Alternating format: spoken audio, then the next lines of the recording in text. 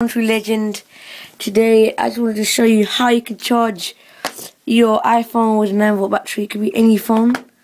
This is a 9-volt battery, a Kodak 9-volt battery, and you can get any metal and touch these positive things and negative things if you don't have this. But if you do, well, actually I found this somewhere. It's actually I found it in the floor. Alright, I'm gonna put this in. And you can also do it without this thing, and I'll show you how. This is the iPhone 5S. It's only 62% right here, and it's a car battery, so you could plug it into your car and it will actually charge your phone. This will work with any phone. Make sure you check both sides. So what you got to do is touch these.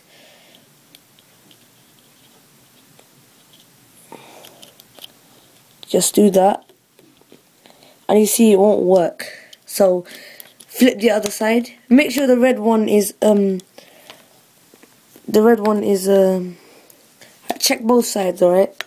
Just make sure you do that. Alright. So the red one is supposed to touch which is the positive one. Touch that, and then you touch that. Boom. You can hear that, right? Sorry, the thing goes. That happens all the time. Right. Let's do something.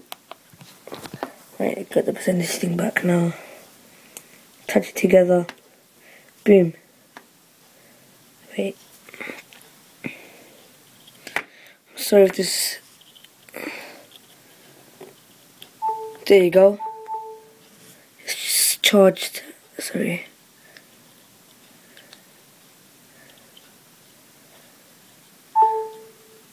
See, look. I'm actually doing that, and it's coming from that battery over there. So I'm going to move it on to show you how to do it with the metal. Put everything together now. So this is a 9-volt battery standing here. I removed this thing. So yeah, make sure this thing. Make sure your iPhone's connected. This will work with any iPhone. It will even work with your iPhone 5S and your iPhone 6. So I don't know about iPads, but actually this uses 9 volts from the car, but like this is less, so it might charge slower. So of course it won't damage your device. Then you can get anything that can conduct electricity, such as keys. But I got a nail, a screw. So all you got to do is put that on here. And as you can see, it'll stand. You can also to this. So I knocked it over. Sorry. So what we're gonna do is turn it around. Then it will charge. Make sure you touch it. Yeah. You can also tape it together if you go on a camping trip. Because I'm actually going in the camping trip. A school camping trip, but at the end of the year. So actually, that'd be fun. All my friends. Right. It'll take quite long. You can even share with your friends the charger. So if you're in a survival situation or in the camping and you have low battery, make sure you charge it fully before you go camping. So you wait a little while.